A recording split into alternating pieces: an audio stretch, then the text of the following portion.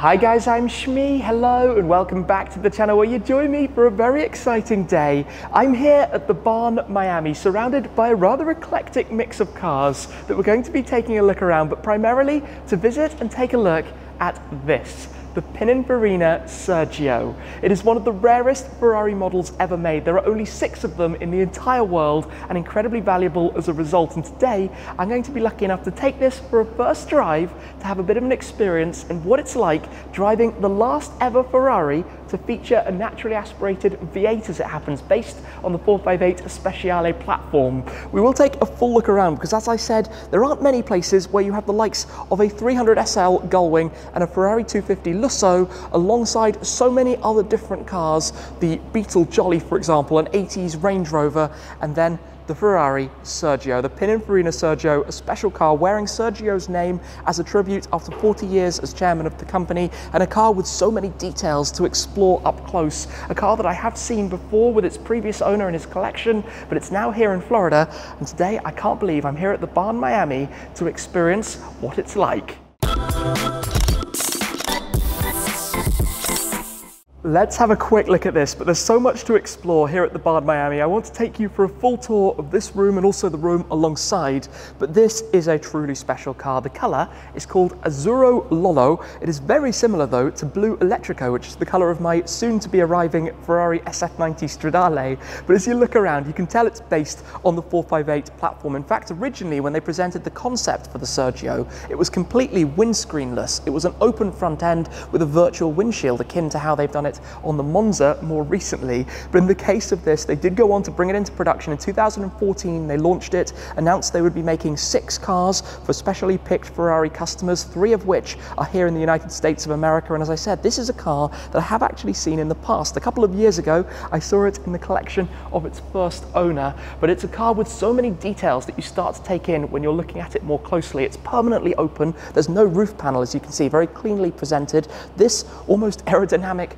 spoiler, you could say, over the top behind the seats. But we'll go through some of the inspirations and elements in a moment. Beforehand, feast your eyes around the collection here at the barn, Miami. We have the likes of a beautiful 1956 300 SL Gullwing alongside a 60s 250 GT Lusso, 2 spectacular cars. We have a very nice F355 in blue Potsy, a colour that certainly stands out to me. We've got an old Alpha 8C recreation. We've got a few different cars in storage and things. We've got a E-Type Series 3, we've got the RS200, we've got a few different generations of 911s, we've got a 512 BB sitting along, or above I should say, a 308 Dino, a very, very highly spec 992 Carrera 4S, one of the original Shelby Eleanors. That's actually one of the 15, I think, they made convertible cars signed by Carroll Shelby. We've got a very low mileage De Tomaso Pantera above a 575 Super America. This is actually a more recent creation based on the Beetle, but the Jolly, VW actually made a concept of that but never put it into production,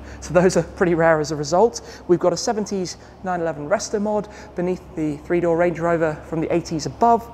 Come through, there are some bikes around as well. 2 very different Mercedes alongside one another. This is what Batman would have driven in the 30s if he had a car. An SSK, I think it's called the Count Trossi. It's a recreation, one of 3 recreations that were made, but looks insane alongside a new G63. But the display continues, super rare, Alfa 4C Italia. They only made a handful of those, convertibles. We've got a few lovely old Alfas as well. Speedster, another Beetle. There's a heavily modified Abarth just tucked in there, F8 Spider up top, lovely little Giulia Sprint. We've got the Alpha Spider alongside, a Charger here, little MGA, Mercury up top, Defender 110. That's from Arconic, full body conversion update, and another Range Rover as well. So some very, very cool cars around at the moment, a completely unusual mix. In fact, I don't think I've seen many places with a mix quite as varied as this. I mean, the 2 Mercs alongside one another here could not be more different cars, however hard you tried. But let's come back over to the Sergio and start looking at this a little bit more closely in this amazing venue. Look, the lounge is upstairs, nice chill out area. Wonderful setup they have here at the barn with the cars up on the racks like we have at the Schmuseum. But to dig more into this, this is what we need to talk about. As I said, with so few of these in existence, it's really pretty rare to see a Sergio. Although I think now, with all of my travels across the automotive world, the various different collections I've visited, and the many different events that I've attended, out of the 6 of them in total, I've actually now seen 5 of them, which is really quite incredible. I like to check on Exclusive Car Registry, where you can see the cars, the different specs, where exactly they are, and worked out I've seen 5 of the 6, but never have I previously had the opportunity to experience it and to share that with you. So a huge thanks to both the Barn Miami and also to the owner for making today possible. As we take a better look at it though, to go through some of the design details, both Ferrari and Pininfarina are 2 of the most famous names in the Italian automotive industry. They worked together for many, many years, although this was one of the last projects that they did collaboratively, one of the last cars that they actually designed together before Ferrari brought the design process in-house. And there are some amazing details, lots of traditional details as well. For example, on the rear deck here, and we'll open it up and have a look at the engine in a moment, you have these distinctive circles for cooling, but also reminiscent of the Ferrari modulo concept. We've got a specific set of wheels made for the car, the 21-inch wheels, finished in the dual tone of the gold and the diamond turned face, contrasting against the paintwork, but a specific set for the Sergio. And then the most famous design element, I think, for this car is this full width strip around the front, this iconic face almost, that Pininfarina Automobili now use on the Battista, their full EV hypercar, a different design but variation thereof. And this is obviously an LED headlight. But when they initially introduced the concept without the windshield, the idea was that it could go into production based on a 458 Spider. They used replacement body panels from carbon fiber, saving a lot of weight, in fact 330 pounds, so almost 150 kilos taken out of the 458 Spider by taking away the windshield, taking away the roof and the folding mechanism, and using the carbon fiber panels as a result. But of course, to go into production, the windshield was added back in, and by completing this central section in satin black and the frame of the glass as well, it still gives it that silhouette of being very, very open. There's no roof, it's a completely bespoke body for this car. And as I said, there are other design elements. For example, when you look here, you've got the quarter window, so when you have the side glass up, you have this kind of cut-off look. The openings here for the cooling that come in and work seamlessly with that integrated loop around the very back of the car. I love the floating cavallino, the prancing horse that you have in the center, and the color of this car suits these shapes and curves so very well. Down towards the back, you've got that central reversing light, Formula One style, with the twin tailpipes, one on each side. You can see the fins of the diffuser down below, very much based on the Speciale, which arrived in the interim before the production version of this was initially presented.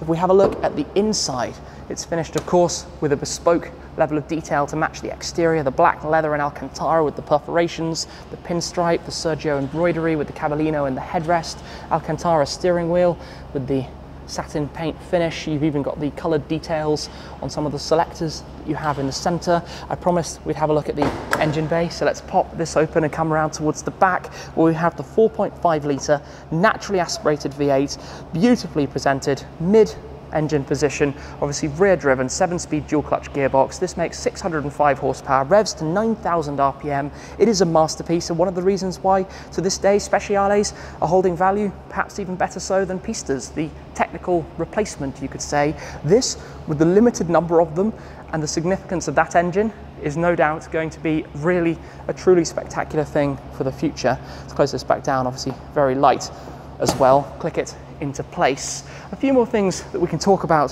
when we return a little bit later, but I can spot the key. I think it's probably time to take a seat inside and get this ready, because we'll be heading out. Oh look, even the blue central surround of the yellow rev counter, to go and experience what this car is like. The Pininfarina Sergio, Ferrari Sergio, one of only 6 in the world. All right, let's get the car outside, get ready to experience this.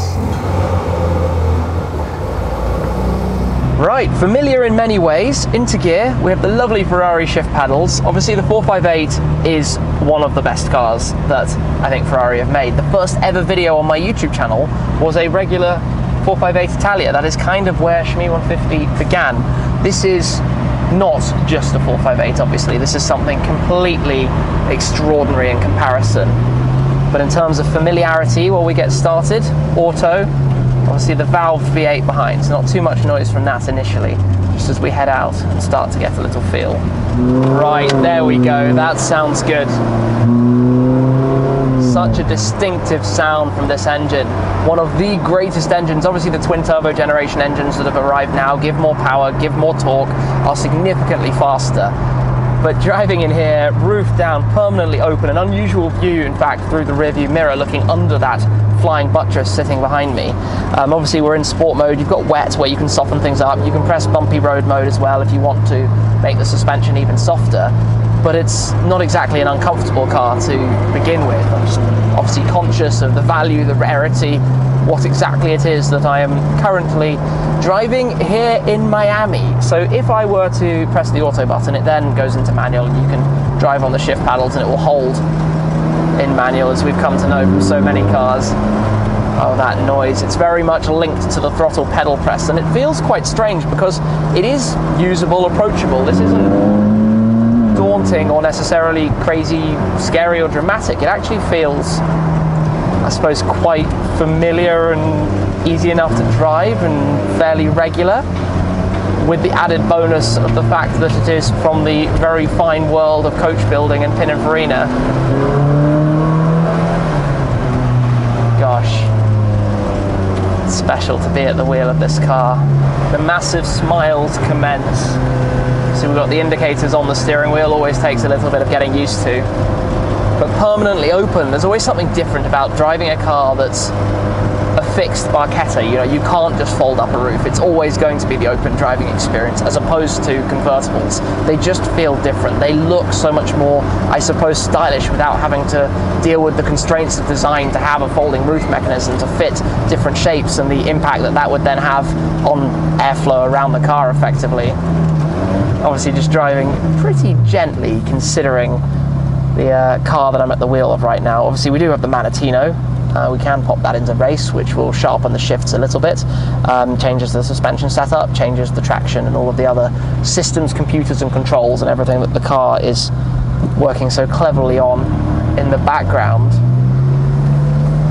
And should, I suppose, liven up the sound even more as well. Yes, listen to that.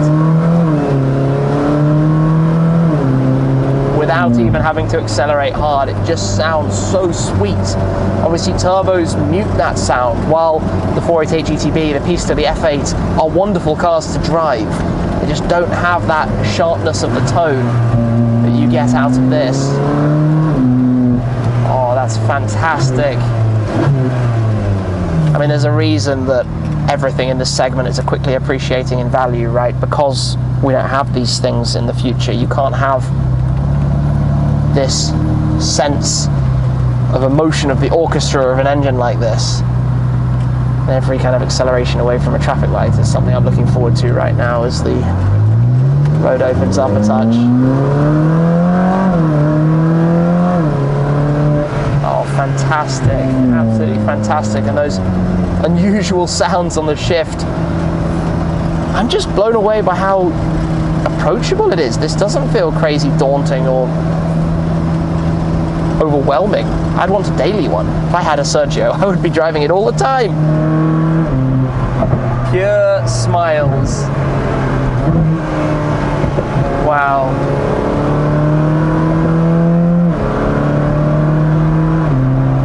What an awesome sound. Obviously conscious that on the video you'll be hearing the wind noise having the roof down, but that's obviously the only option in the case of this.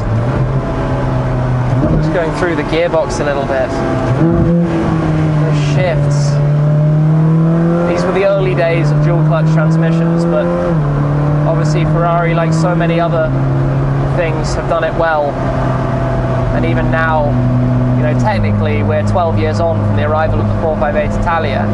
Even this car was presented back in 2014. It's now, believe it or not, 8 years ago. Certainly makes me feel a little bit older in the world of automotive. I remember yesterday filming the concept 9 years ago at the Geneva Auto Show, followed by the production car the following year. And driving it now, I'm just mesmerized by how civilized it is. That's the major takeaway for me now. Perhaps, I mean, the Speciale always was as well. Obviously, modern cars now, when they make them extreme for track, are really extreme for track. But this does feel a touch lighter and, you know, more nimble. I have not driven the Speciale for a few years, just obviously conscious that it's significantly lighter than the standard car.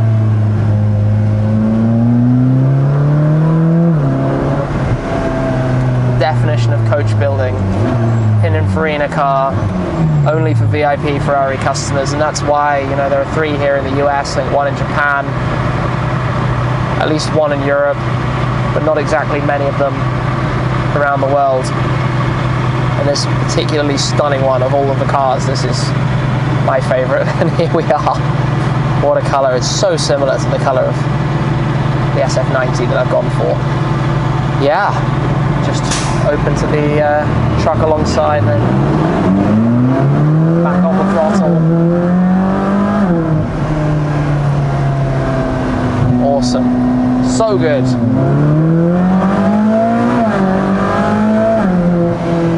Wow. Wow, wow, wow. Hearing the sound, obviously there's no window behind us, there's nothing, it's all open. Just gives you that experience, and in the sunshine here in Florida, this could not get any better. Such a cool, unique car. I mean, obviously it's not like the Monza with no windshield at all, so you don't have that feeling in your face. You don't need to wear a helmet or something to stop stones flying up and pinging off your nose and literally in your eyes. It's a car that obviously needs the right environment to drive it. You're not going to drive something like this every day, as much as I say I would love to do so, but for a special occasion, just, I mean, yeah, what more can I really say? You know, I think it speaks for itself, really, Sergio. Just, yeah, timeless. Just going up through the revs with the plane right in front. What an awesome experience. Obviously not a crazy level of power by the standards of some cars these days, just over 600 horsepower, but not exactly lacking either. So have plenty for what you could ever realistically want to do. And then on the other hand, obviously pop it back into auto, pop it even all the way down into wet, and valves close, goes up to 7th gear, or 6th at the moment. Super quiet, super chill. Unusual design of the mirrors, noticing looking around as well. Like I say, this rear view mirror that you almost feel like there's, you know, no flying buttress behind you. You're looking pretty much underneath it. No, I don't like it like this. I want it back in a manual, and just to drop the gears. You can obviously pull the exhaust valve and have it like that all the time.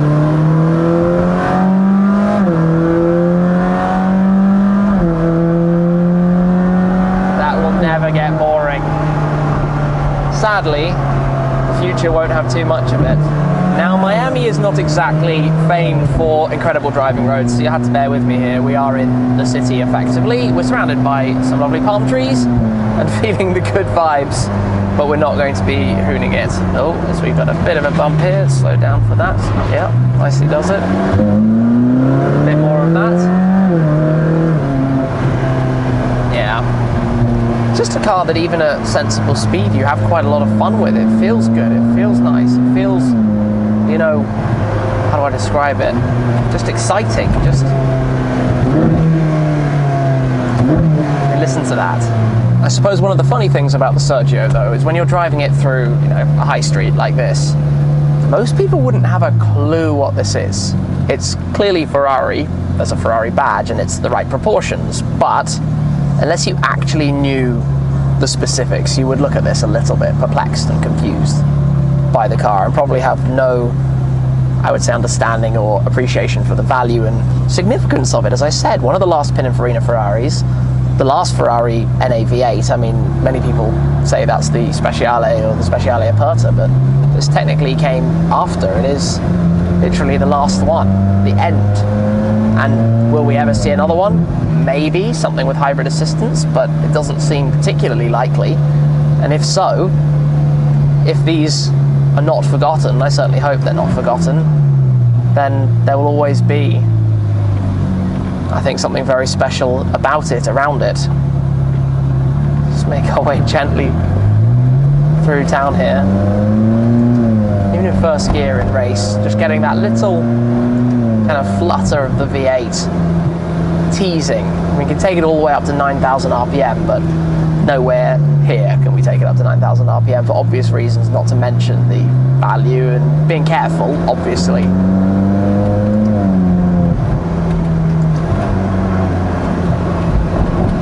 Just, I mean, like Ferrari do so well, it's an exciting car, whatever you do. Pinpoint sharp, you feel exactly what the steering is going to do and puts the car exactly where you want it. I know this isn't kind of on the track at extremes, but you get that sense straight away, and you still feel that obviously through the modern Ferraris, despite electric steering as opposed to good old-fashioned, let's say, proper steering.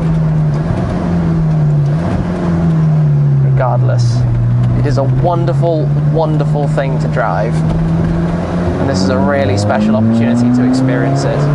Alas, for now though, we're coming towards the end of the drive in this car, but what a short little drive it has been.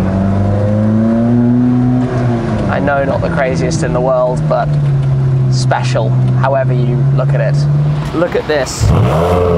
Wow, that sounded good. The paint color in the sunshine is glorious.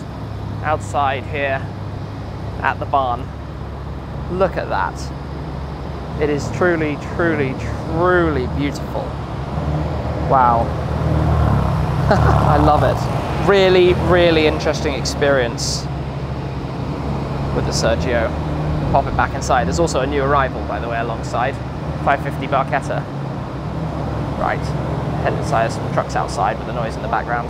It seems that there are always interesting cars arriving at the barn Miami, but it's actually quite appropriate to have the 550 Barchetta and the Sergio alongside one another. Although it's a supercar with a mid-engined V8 and that's a Gran Toro with a V12 up front, they are both effectively permanently open. And I say effectively because the 550 Barchetta did actually come with a folding ragtop contraption that you can install in basically emergency circumstances that attaches to the top of the windshield and goes over the roll hoops, but it's not exactly sightly, and basically the car is best kept like this, where it looks stunning. I've always been a big fan of the open front-engine V12 Gran Touras that Ferrari make, the likes of the SA Aperta, the F60 America, the 812 GTS, and both of these, the 550 Barchetta and the 575 Super America with the large folding glass panel for the roof. So that's the, I suppose, kind of comparison between those two, but looking at this under the lights, it does look amazing. The Sergio is super rare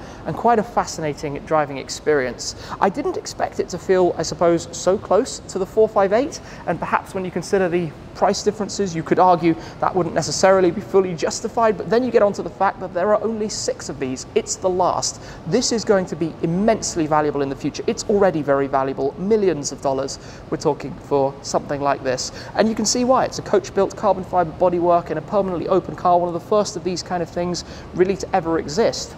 There's more to it that we haven't yet taken a full look at, around the interior. You have those digital displays in front of the driver. It's based around quite an open feeling, really, down inside here. I do want to pop open the front quickly, if I can reach down to hit the button just there. Open that up. Inside, swathed with Alcantara and leather. Notice the blue grab handle over on the passenger door. Driver door doesn't have that. I suppose it would get slightly in the way of the steering wheel. And a few other things. There's a plaque just behind that tells you out of the 6 cars, it's believed that this is the last of the 6 to have been made in total. I mean, each of them has a special story. I think there are a couple of red ones, yellow, silver, and blue that we're looking at here. Up front, if we just open this, if I can find the catch, pop that open, we've got the usual Ferrari supplied emergency kit, tool kit, just nicely presented. We've got the car cover, but the boot actually goes right down, or the hood space actually goes right down to the bottom inside there as well.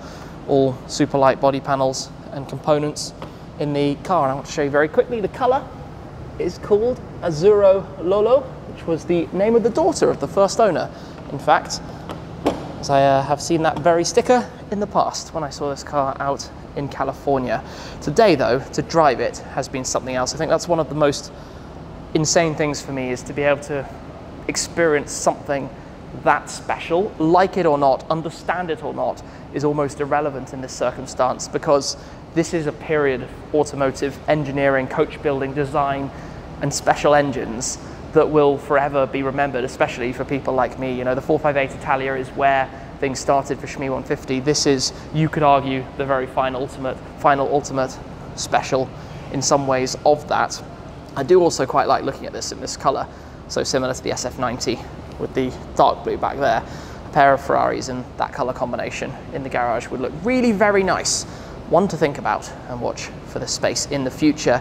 Today though, what an awesome collection here at the Barn Miami. What an amazing mix of cars, and a lovely venue as well, with the upstairs lounge with all the pictures and artworks and things that they've got going on here, and some of the finest collectible cars, each with special stories. You know, low mileage Pantera, one of 15 of the Eleanor. I think this is actually a manual Super America, by the way, one of, I believe it's 17 manuals, something along those lines. If I just squeeze past and we have a look, yep, gated shifter with a V12, yes please.